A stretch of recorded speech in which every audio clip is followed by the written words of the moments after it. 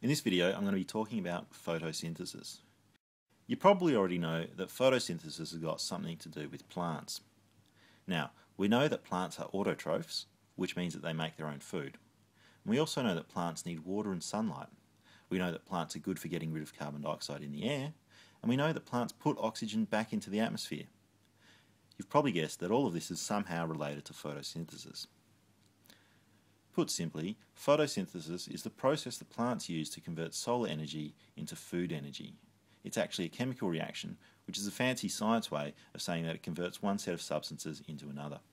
We start with carbon dioxide and water, and using photosynthesis, we convert those into oxygen, water, and glucose. Now, we can write this process down in something that's called a word equation. We start by writing down the set of chemicals that we start with, which in this case is carbon dioxide and water.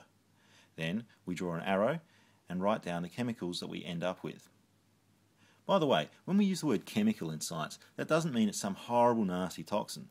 In science, a chemical is simply any substance that's got a set composition and certain sort of properties. Water, oxygen, carbon dioxide and sugar are all chemicals, but they're all mostly harmless. Anyway, our word equation isn't quite finished yet. We've written down all the chemicals that we started with and all the substances that we ended up with, but what we haven't written down yet is all the things that we needed to help make this chemical change happen. We know that plants need light for photosynthesis, and so to show that light is needed, we write that above the arrow. We're almost there now. There's one other thing that we still need for photosynthesis.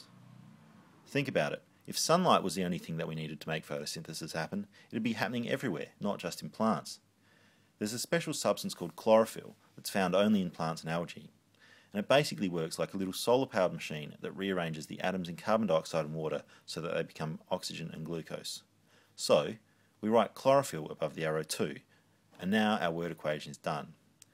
The things on the left side of the arrow are what we start with, things on the right side of the arrow are what we end up with, and the things above the arrow are what we need to make the chemical change happen. Now, you might be scratching your head at this stage and saying, hang on, if water goes in and water comes out, then is the water really changing? Shouldn't we just put water above the arrow to show it's something that we need to help the change to happen? Not exactly. You see, we actually only end up with half as much water as what we started with, and the water molecules that we end up with aren't even the same ones that we started with, they're freshly made. I can explain this a little bit better by showing you how the chemical equation for photosynthesis works. Now, a chemical equation is like a word equation, except that instead of using words, we actually write the chemical symbols for the substances that we're looking at. This is the chemical equation for photosynthesis. On the left side, we've got 6 molecules of carbon dioxide, or CO2, and we've got 12 molecules of H2O, which, as you know, is water. Now, then we use chlorophyll and sunlight to take all the atoms in those molecules, and we rearrange them, and we end up with one molecule of C6H12O6, which is the chemical symbol for glucose. We also get 6 molecules of oxygen, or O2, and 6 newly made molecules of H2O, or water. There's one last thing we need to talk about for photosynthesis, and that's energy. Plants and algae can use light energy from the sun for photosynthesis, but there's actually loads of other things that plants and algae need to do that they can't use light energy for, such as growing and repairing cells and opening and closing their flowers. For all of these things, plants and algae actually need energy in the same form that all other living organisms do, and that's chemical energy or food energy. And I mean, if you think about it, it makes sense.